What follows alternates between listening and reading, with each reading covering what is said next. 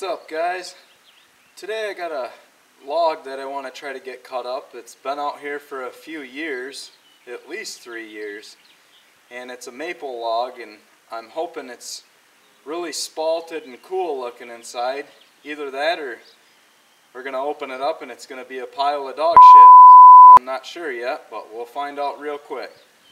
It's one of these 3 logs. It's the one in the back on the bottom, so it's been in contact with the dirt for a while, so I'm sure that's had an effect on it. But let's open it up and see what it looks like.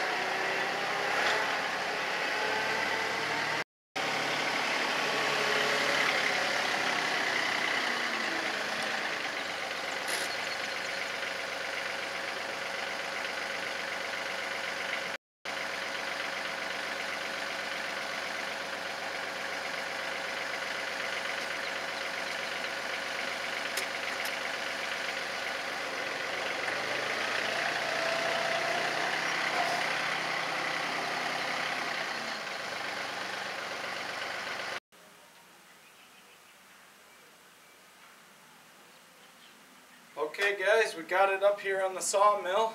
The bark is all falling off. It's got some orange flavored mold on it. Lots of dirt, so I'm hoping the inside is really spalted. That's when you get all the black designs and waves in it and everything. That looks really cool, and that's what we're hoping for.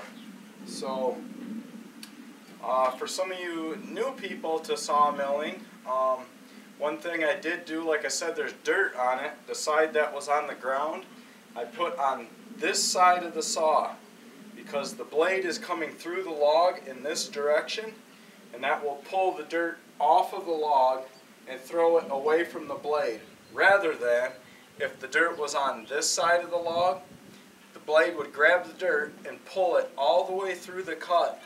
And in my opinion, that dulls the blades a lot faster than the other way around like I have it here. So we have the dirt over here, and the log's fairly level, so I'm not going to bother using the jack at all on this one. And we're going to put a flat on this side and see what's on the inside of this one. Let's open it up.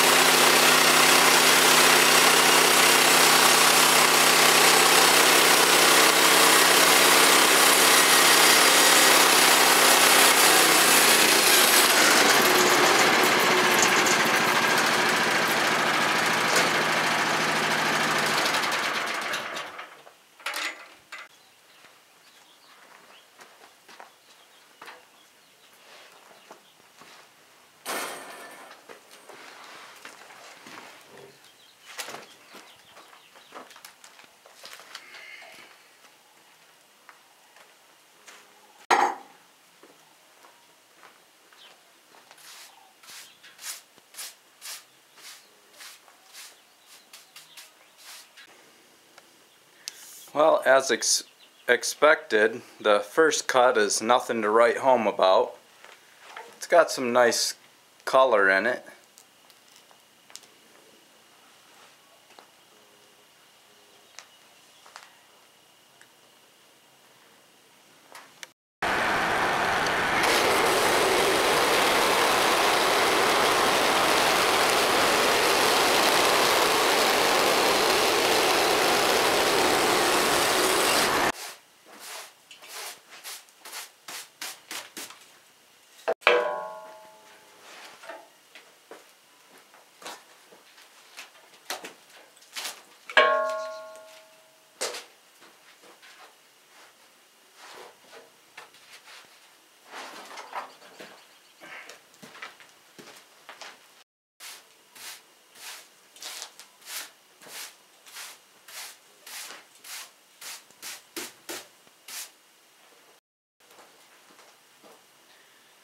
Well, that's got some nice coloring in it. There's some ambrosia marks here from the beetles. Got a little spalting down here, but it's not as crazy as I was hoping for yet. We got a pretty good flat on here now. I think we're going to flip this log over and start from the other side now. On a quick side note here, so I recently picked up that tooth setter and I was doing a little bit of experimenting with it, and this blade, I can tell after 2 cuts, has way too much tooth set, meaning the teeth are bent out too much. I noticed when the mill is higher up now, I'm getting a lot of side swaying through the cut, and that tells me that them teeth are grabbing too much, and I probably won't be doing that much set anymore on this one. So just a side note for you guys wondering if more tooth set helps or makes it not cut as good. So far, in my opinion, it's something I'm going to stay away from. This is a drastic amount. I don't have the number, but just looking at it right now, if you were to go up to it and look at it, it looks like a snaggletooth shark.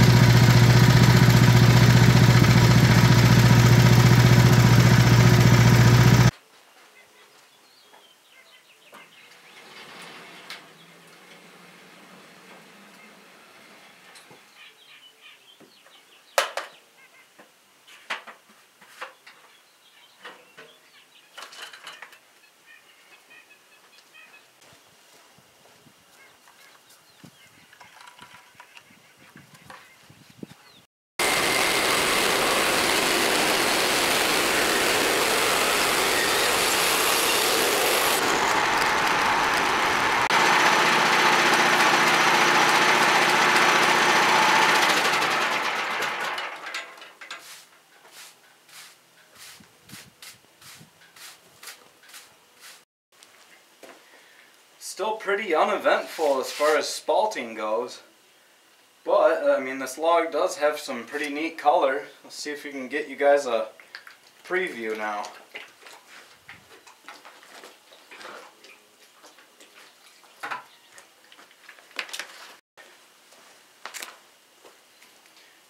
It puts the water on the log.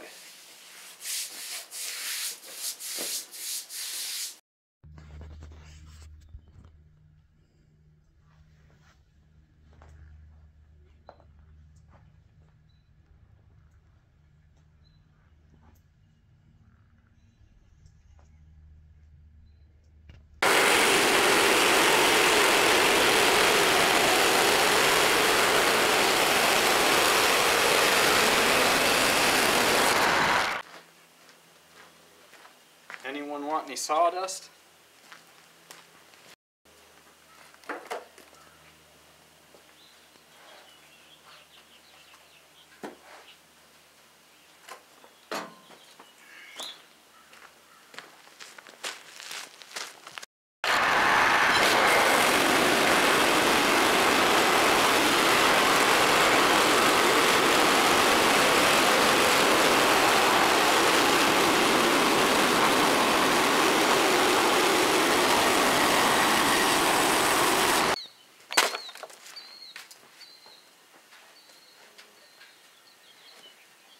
I'm going to pick this one up without the tractor and see if I can get another hernia.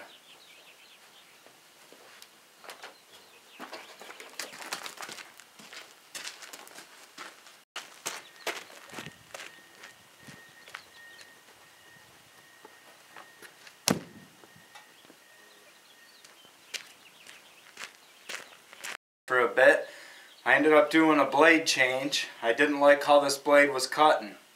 Lesson learned, that's user error on the tooth setter, and from now on I think I'll stick to the factory spec settings. But it was just cutting too much like a washboard here. So bad news is I had to change the blade. Good news is my wife has a new washboard for doing our laundry.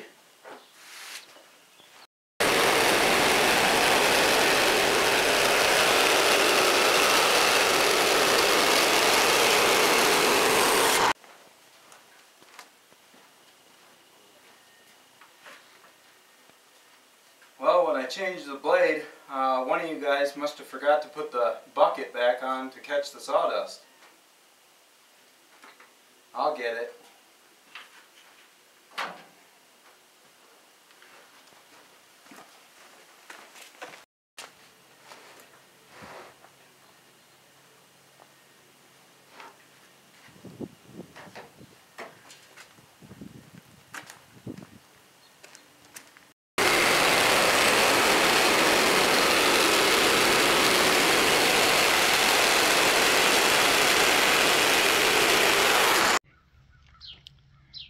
Got a little back door at the laundromat here.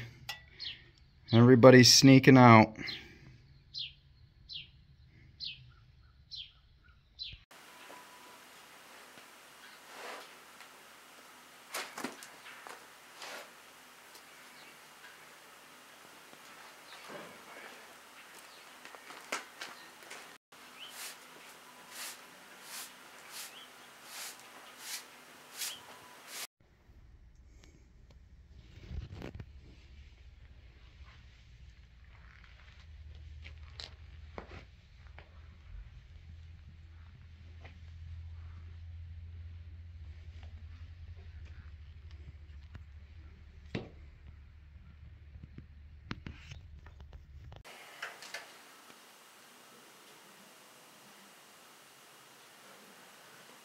Alright guys, we are left with 3.5 inch thick of a slab here,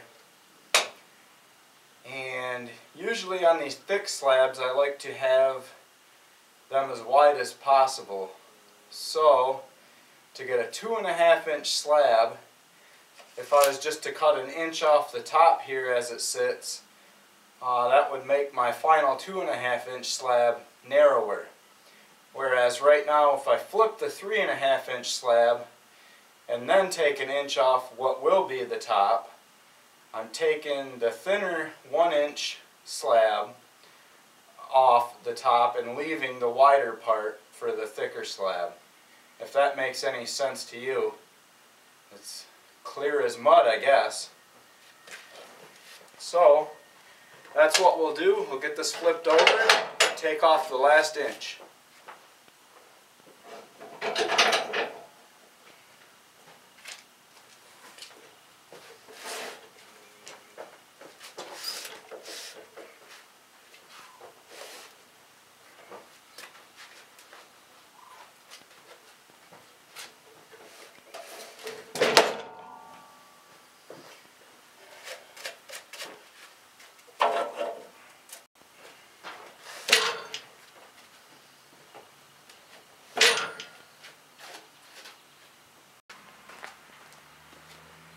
Alright, last cut, here we go. And then one of you guys can take me out to lunch. I eat steak.